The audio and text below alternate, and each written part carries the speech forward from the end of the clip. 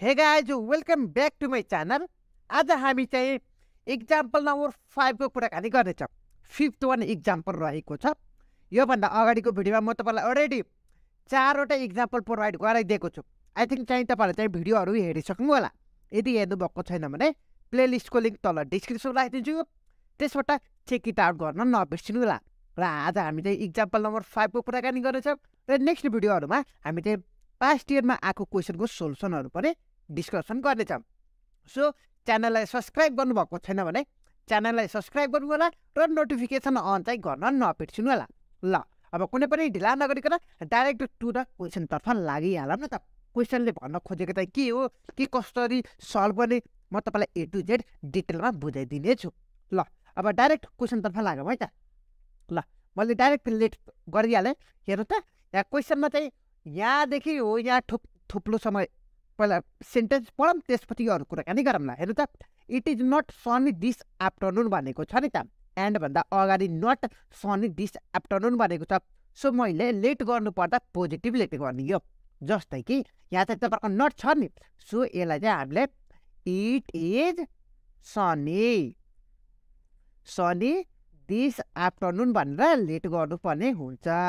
ल यो चाहिँ तपाईको पी भनेर लेट गर्नु भयो हो। त्यसपछि यहाँ चाहिँ it is colder than yesterday भनेर क्यू लेट गर्नुस्। ल हेर्नुस् है, it is colder सिओएस colder than yesterday भयो हो। ल यो पी र क्यू त भयो। त्यसपछि we will go swimming only भनेर, ओन्ली भन्दा अगाडि के छ, वी विल गो स्विमिङ भनेर लेखेको छ नि त। सो मैले यसलाई आर भनेर सपोज गर्नु पर्यो हैन र। ल हेर्नु त वी विल गो स्विमिङ भयो। ल लेट गर्न त आउँछ होला पक्कै पनि पिक्युआर। अब यसमा कुनै पनि छ कि छैन। इफ इट इज सनी भनेको छ, सनी भनेर यहाँ अलरेडी आइसकेको छ। सो केही पनि यसलाई लेट फेरि तपाईले यस भनेर लेट गर्नु परेन, किन भन्दाखेरि यहाँ अलरेडी हामीले लेट गरिसकेको छौँ। ल हेर्नु त if we do not go swimming, go swimming भनेको अर्थ यहाँ नेगेटिभ छ, हामीले पोजिटिभ अलरेडी लेट गरिसकेको छौँ। ल we will take a canon trip भनेर रहेको छ। सो यसलाई यस लेट गरौँ। यहाँ कतै पनि यसलाई लेट गरेको छ त छैन भनेपछि यस भनेर अब लेट गर्नु पर्ने हुन्छ। ल we will take a pronunciation मिलाएर बुझ्नु है। फेरि प्रोनाउन्सिएसन रङ भयो यताउता भयो भने कमेन्ट आयो भने कमेन्टभित्र घुसेर पिट्छु नि फेरि। ल त्यसपछि यहाँ हेर्नु त and if we take a canine trip already हामीले लेट गरिसकेको छौँ। We will be home by sunset यो लेट गर्न बाँकी छ। सो हामीले चाहिँ हो यो यस पछि टी लेट गर्छौँ जुन चाहिँ केले we will be home by sunset. ल सनसेट यहाँ लिड टु द कन्क्लुजन भनेको छ नि त। हो यो भन्दा यो पछाडिको यो भन्दा पछाडि आउनु चाहिँ तपाईँको कन्क्लुजन भन्नुको त प्रुफ गर्न भनिएको छ। ल हेर्नु त we will be home by sunset जुन चाहिँ हामीले अलरेडी लेट गरिसकेको छ। ल अब हामीले चाहिँ प्रिमिसेस जुन चाहिँ अब क्वेसन अनुसार लेखौँ न त के हुँदो रहेछ भनेर हैन त। ल भयो है त। ल फर्स्ट वान हामीले लेट पिक्युआरएस टी 5 वटा जति लेट गरिसकेको छौँ हो। ल हेरौँ न त फर्स्ट वानमा के भनेको छ। के अरे it is not Sunny this afternoon. Not भनेपछि पी को नेगेसन रहेको छ हो। यहाँ लेट गरेको छ पोजिटिभ, क्वेसनमा छ तपाईँको नेगेटिभ। सो नेगेटिभ भनेपछि हो यसले चाहिँ नेगेटिभ नोटेसन गर्छ है। तपाईँले यो चाहिँ कुराकानी बुझ्नु होला। एन्ड भनेको छ, एन्ड भन्ने बित्तिकै तलतिर फर्काउने हो। त्यसपछि इट इज कोल्डर देन यस्टरडेलाई हामीले के लेट गरेको छौँ, क्यू लेट गरेको छौँ। सो यहाँ चाहिँ क्यू भयो हो। अब सेकेन्ड वान पोइन्ट तर्फ लागौँ जो चाहिँ हो यहाँदेखि है त we will go swimming only if it is Sunny भनेको छ नि त। ल अब ओन्ली इफको कन्डिसन पनि आउँछ। कता गयो यहाँ चाहिँ हो यहाँ हेर्नु त ओन्ली इफको तपाईँको ओन्ली इफ आयो भने के पी इम्प्लाइज के लेख्न पाउँछ नि त होइन र। सो हेर त वी विल गो स्विमिङ किन लेट गरेको छौँ भन्दाखेरि आर लेट गरेको छ हो। ओन्ली इफ बिचमा आयो इम्प्लाइज लेख्न पाइयो। त्यसपछि इफ इट इज के अरे ओन्ली इफ भएपछि इट इज सनी जुन चाहिँ कुन चाहिँ छ पी भन्ने रहेको छ। सो यहाँ चाहिँ पी लेख्न पाइयो हो। अब थर्ड वान पोइन्टतर्फ लागौँ। यहाँसम्म त भयो।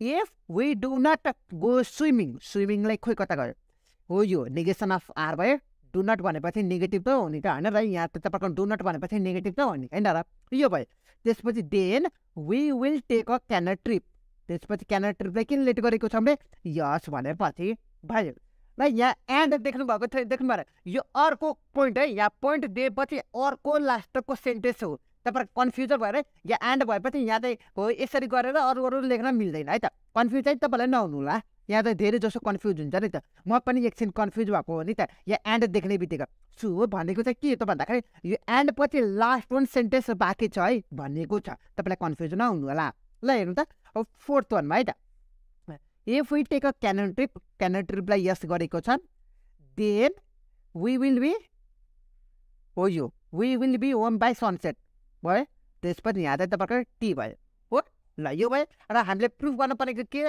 We will be home by sunset जुन चाहिँ फिफ्थ वानमा टी मात्र प्रुफ गर्न भनेको छ टु प्रुफ ल यो त भयो हो यो चाहिँ तपाईँहरू चाहिँ यति जति तपाईँले देख्नु भएको देख्नु भएन हेर्नु त 5 वटा जति तपाईँलाई कन्फ्युजन 5 वटा जति एक्सप्रेसन आयो भनौँ न त हो यो 5 वटा जुन चाहिँ अगाडिको यो 1 2 3 4 यो 4 वटा युज गरेर जसरी पनि हामीले टी चाहिँ प्रुफ गर्न भनिएको छ जसरी पनि हामीले टी निकाल्नु पर्ने हुन्छ अब यसको लागि हामीसँग 8 वटा कन्डिसनहरू रहेको छ तपाईँले चाहिँ थाहा नै होला पक्कै पनि हो यो 8 वटा कन्डिसन युज गर्नुपर्ने हुन्छ हामीले ल हेरौँ त अब हेरौँ है त ल अब यसो हेर्दाखेरि कुनै पनि कन्फ्युजन के अरे कुनै पनि काटिन्छ त काट्नुपर्ने अथवा केही पनि गर्न मिल्छ त अब यो 4 सम्म यसो हेर्दाखेरि यो हामीले 8 वटा जति हेर्दाखेरि आई थिङ्क तपाईँलाई यसो हेर्दाखेरि कुनै पनि मिल्दैन होला मलाई जहाँसम्म लाग्छ अब के गर्छौँ भन्दाखेरि हामीले हेर्नु त यो हेर्नु चाहिँ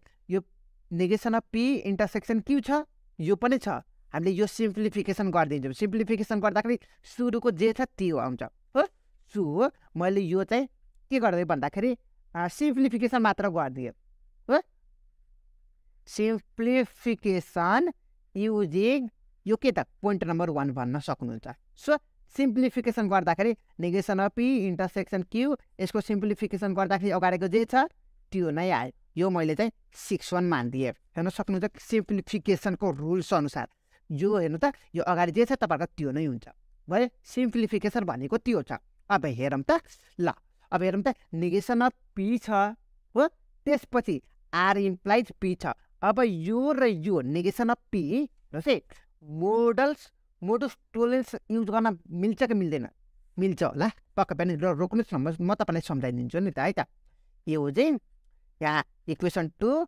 एन्ड हो यो इक्वेसन 6 1 को काम सकिएको फेरि रिपिट गर्नुपर्ने त के अरे फेरि युज गर्न मिल्दैन है त ल 2 मा चाहिँ हामीसँग के छ भन्दाखेरि यो छ पहिला 6 को लेखौँ न त नेगेसन अफ पी 2 मा चाहिँ आर इम्प्लाइ पी भन्ने छ हामीले चाहिँ के युज गरेको छौँ भने मोडुस टोलेन्सबाट हेर्नुहोस् है हो यो र यो कन्डिसन एउटै हुन्छ त हेर्नु त एउटै छ नि त होइन र सो हामीले मोडुस टोलेन्स युज गरेको छौँ है त युजिङ अथवा यहाँ चाहिँ तपाईँहरूको मोडुस यो टोलेन्स लेख्न सक्नुहुन्छ TOLL ENS टोलेन्स भयो सो अब हामीले के गर्न मिल्यो यो क्यू र यो क्यू त क्यान्सल आउट भयो बाँकी रह्यो के त यहाँ पी बाँकी रह्यो पीको अगाडि नेगेसन थपिदिएको छ सो हेर्नु त यो पी र पी क्यान्सल भयो यो आर मात्र बाँकी रह्यो सो आरको अगाडि चाहिँ नेगेसन र यो थपिदिएको छ त्यो इक्वेसन नम्बर 7 भयो हो कुराकानी त बुझ्नुभयो होला पक्कै पनि अहिलेसम्म हो ल यो त भयो सेकेन्ड वानको पनि काम सकियो अब यो यो 3वटा अनि यो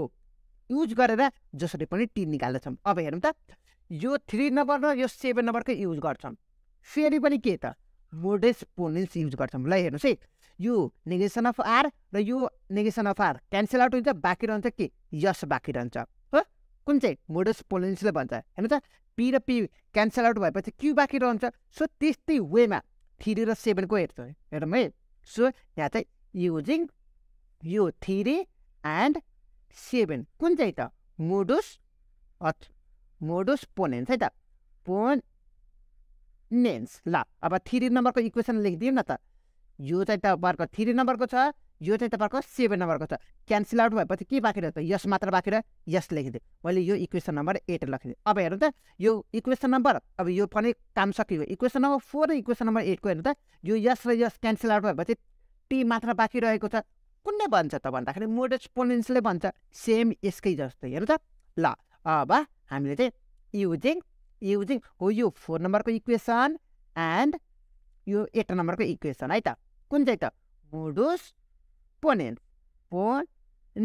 सो 4 नम्बरको यो छ र हामीसँग 8 नम्बरको यो छ यो र यो क्यान्सल आउट भएपछि टी मात्र बाँकी रह्यो यो टी आयो हेर त मोडुस पोनेन्सले त्यही भन्छ होइन र पी र पी क्यान्सल आउट भएपछि पछाडिको बाँकी रहन्छ पछाडिको जे छ त्यही बाँकी रहन्छ सो अगाडिको क्यान्सल आउट भएपछि पछाडिको जे छ त्यही बाँकी रह्यो सो हामीले चाहिने चाहिँ यही नै हो र पत्ता लगाइसक्यौँ नि सो हेन्स लेख्नुहोस् hence we will be hope by sunset भनेर लेख्नु होला ल यति नै रहेको छ हाम्रो इक्जाम्पल नम्बर 5 को यसरी गरेको छौँ तपाईँलाई चाहिँ क्लियरली वेमा हेर्न सक्नुहुन्छ हेर्नु त यसमा चाहिँ मेन चाहिँ तपाईँको यो सिम्प्लिफिकेसन युज गरेपछि बल्ल हामीले फर्दर केही कुरा क्यालकुलेसन अथवा केही रुल्सहरू यो 8वटा रुल्सहरू एप्लाई गर्न मिल्दो रहेछ है भनेर थाहा पाइसकेको छौँ ल तपाईँलाई चाहिँ यो चाहिँ मेरो नोटमा पनि हेर्न सक्नुहुन्छ है त मेरो नोटमा पनि तपाईँलाई चाहिँ ल्याङ्ग्वेजमा लेखेको छु मेरो नोटमा पनि हेर्नु होला ल आजको भिडियो जुन चाहिँ इक्जाम्पल नम्बर 5 को लागि यति नै रह्यो र नेक्स्ट भिडियोमा म तपाईँलाई पास्ट इयरमा आएको क्वेसनको सोल्युसन प्रोभाइड गराइदिनेछु सो नेक्स्ट भिडियोको लागि च्यानललाई सब्सक्राइब गर्नुभएको छैन भने च्यानललाई सब्सक्राइब गर्नु होला र तपाईँलाई past इयरको question सोल्युसनको hand return PDF चाहियो मलाई पर्सनली इनबक्स गर्नु होला के थाहा तपाईँलाई चाहिँ पास्ट इयरको क्वेसन मध्येमै तपाईँको सोध्न सक्छ कि सो यदि तपाईँलाई नोट पास्ट इयरको क्वेसन सोल्युसन चाहियोमा मलाई पर्सनली इनबक्स गर्नु होला फर द्याट तपाईँले चाहिँ सर्ट एन्ड पे गर्नुपर्ने हुन्छ के कति हो मलाई इनबक्स गर्नु होला म तपाईँलाई प्रोभाइड गराइदिने छु ल आजको भिडियो चाहिँ यति नै गर so C you in the next video till then have a good day